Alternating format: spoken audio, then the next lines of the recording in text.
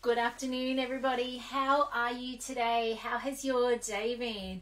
Welcome. This afternoon, I am making some meatballs. So the other day, I found in the top of our freezer in our car that some of the meat had gone a bit soft and the top ones were all minced. So last night, you saw me make the savory mince and the beautiful pasta. Some of you guys would have jumped over to YouTube and watched me make pasta in the thermoserver.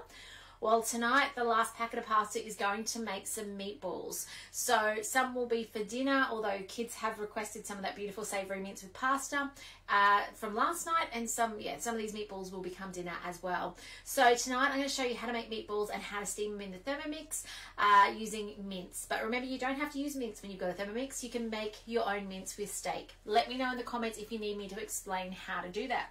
So let's get started. I'm using the meatball sub recipe as a base. I'm not going to make the subs, I'm just taking the meatball part and I'm going to show you how to take away the tomato sauce because we've packed our tins of tomato already in the caravan ready to go. So today I'm going to show you how to actually figure out how much water to put in and how long to steam them for so that they're beautiful and soft. By the way, steaming is the best way to make tender meatballs. If you oven them or you fry them, they're going to go dry, which does not make for snack meatballs very nice because they're kind of then really crispy and dry, right?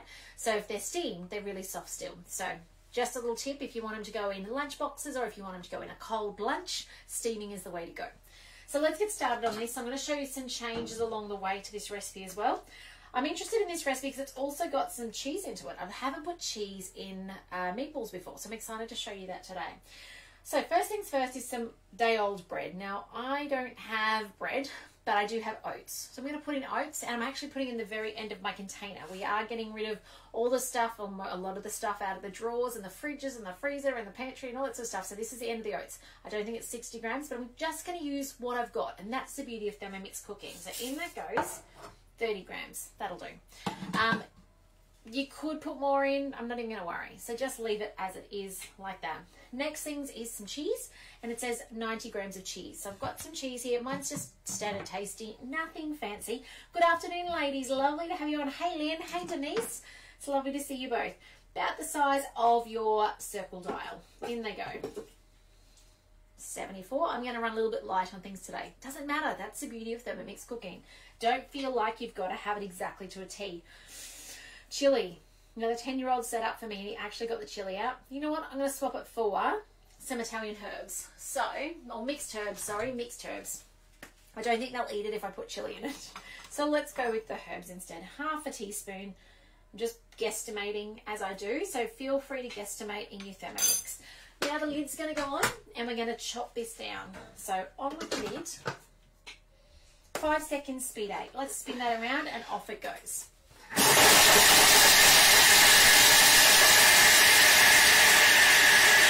Good afternoon, Margaret. Lovely to have you on as well.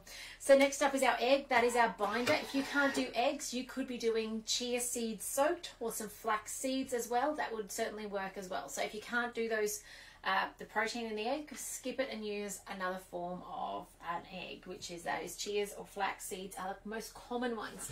So we've kind of got a grated looking thing in there. It's not really fine, but I don't think it's supposed to because I think it's supposed to be textured.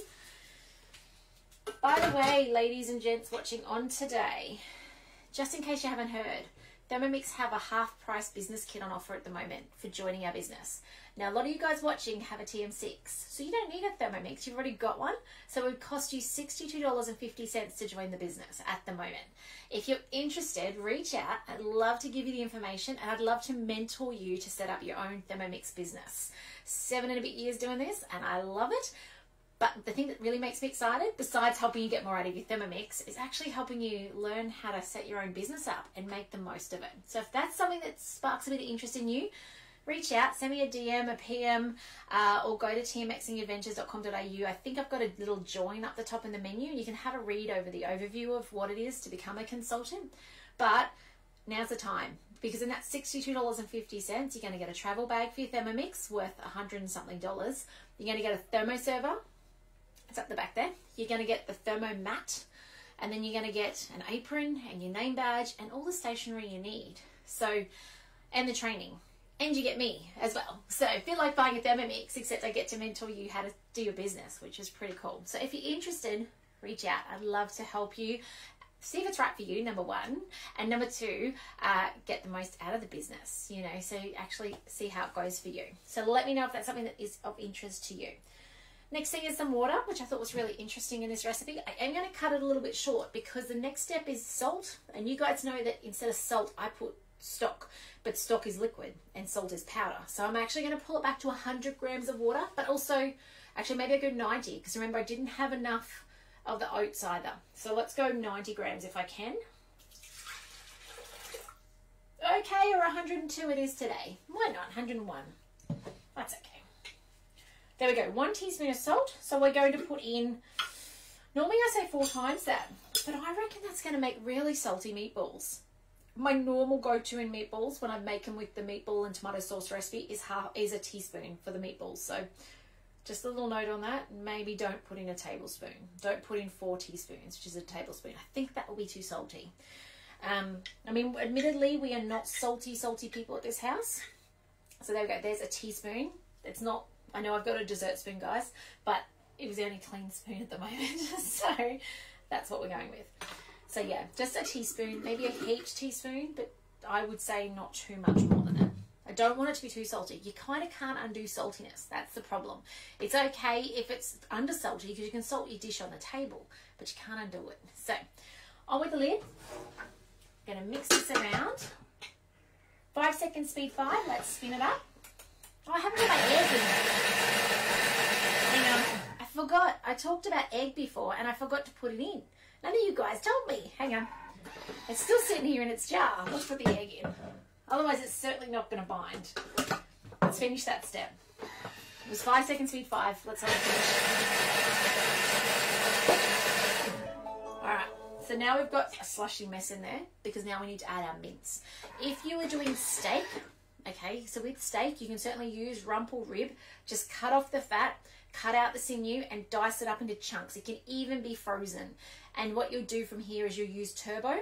And you know, usually it takes 3 to 5 goes of turbo, depending on how your texture of your steak is. Fresh steak, 3 turbos. Frozen steak, 5 turbos. And that's all you'll need. But obviously, we've got mince today because this is my mince that's defrosted itself. So we're just going to put that in there. Break it up a little bit so that it doesn't all sit on the top of the blades. And, okay, that was the lid weight backwards. I didn't reset the scale. So I think it's probably about 400 grams. Let's just put the lid on and see.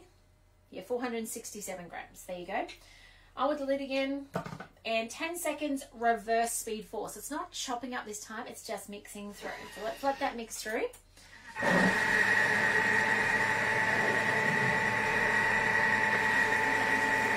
And that's long enough. Unless you want it really pasty, use your intuition and stop it early, okay? Otherwise you are going to end up with super pasty. Yeah, that's combined. That's enough. You'll end up with super pasty meatballs, which you don't really want. Gives you a little video on the TM6 of how to roll it, just in case you need to see that. I'm not going to roll them on screen for you at the moment, but I'm going to show you the next step. Put it into your Varoma dish. My dish is back here, to the big bottom one. Just put it aside for the moment. So, I'm just getting the rest of that meat out so that it doesn't stick onto the bottom and cook on there. Oops, there's one more chunk. There we go. So normally you'd roll them, okay? But what I would say to you guys, if you want to be more time efficient, is go straight on. Because there are times in the tomato sauce recipe, so clean a mixing bowl, then it's got onion, I'm not doing this, butter, chop it, oh, actually it doesn't say chop it. Go back, what did it do? It doesn't chop it. Cut into eighths. So it's actually getting you to cut your onion into strips instead of normally cutting it in just in half. And it's going to cook it off. So this here, that 5-minute cook time, if you are making tomato sauce, that's your time to be more efficient and roll your meatballs. So that then saves you rolling them and then coming back to your recipe. Now we're going to skip this. We're actually going to put steaming water in. Normally tomato sauce goes in, or I would be using tin tomato. Some more vinegar, some sugar, be yummy I reckon. Some water, it says mustard, Worcestershire sauce, and Varoma goes on top. So it's got a beautiful tomato sauce recipe underneath, which later on actually becomes, in your meatball subs, it becomes a sauce over the top. Now what I want to do is I actually want to just go with water because I'm steaming these to be finger food. So how much do we need? Well, if you're cooking things with steam for underneath half an hour, you need about half a litre or underneath half a litre. Okay, so half an hour of cooking, half a litre of water. 1 hour of cooking, 1 litre of water. And then if you need 99 minutes, so an hour and a half plus a little bit, it's a litre and a half. That's how you can figure out how much liquid you need because it's going to evaporate on the way. So there's little dots up the back of your bowl and you can just look in and see where you're going to. So I'm going for about the 500 ml mark up the back. It's not going to take half an hour to steam these though. These are going to take about 15 minutes. So I'll cut one open at the 15-minute mark and I may extend it by a couple of minutes if necessary. So what we're going to do though is it's going to take time to heat up. So I can go next, secure the Varoma and set aside. It's got 10 minutes. It's going to take about 6 to 10 minutes. Oh no, it's about 6 minutes on a TM6 to heat up. So I can get that heating while I roll my meatballs. It is super time efficient to do so. So there's some ways that you can save time in your kitchen doing it in the steps of the recipe rather than adding it on at the end. So I'd love to know in the comments, have you given this recipe a go? Let me know what you thought. I'd also love to know if you're interested in the business. Let me know. I'd love to put you in touch with the rest of the information so that you can decide if it's right for you. We have a business information session online tomorrow night, Wednesday night, tomorrow night. So if you want to learn about what else there is to the business, let me know. I'd love to give you that information. And let your friends and family know that there's a price rise coming. On the 20th of the month, the price will change. We don't know what to yet. I haven't the foggiest, so I can't even guess. I have no idea to go off. So if they've been thinking about a Thermomix, now's the time to start making a move on it because it will go up. It's not going down, it's going up. So now's the time to save money on that. And it's coming with a free bread tin and thermomat as well, which is a really nice added bonus. You guys watched me last week make breads. So let them know that that is something for free when they're getting a Thermomix this month, which is very generous of Thermomix in Australia. So I am going to roll the meatballs before this water gets too hot. You can see the little temp there. It's 55 degrees, not enough to create steam yet, but certainly getting warm. Have a great afternoon. Tomorrow night, I will be in my caravan, hopefully, coming to you from Caloundra to start off with. So we have a couple of nights at Caloundra before we head off into the bush. So I will see you there. I am here to still help you get more out of your Thermomix. So please don't ever hesitate to reach out. Let your friends and family know. Feed them your amazing food from your Thermomix and talk about how easy life is with your Thermomix on the bench so that when they're ready to get a Thermomix, we can help them do so. But otherwise, guys, take care. I will see you tomorrow night. I look forward to seeing you then and let me know if you've got any questions. Bye for now, guys.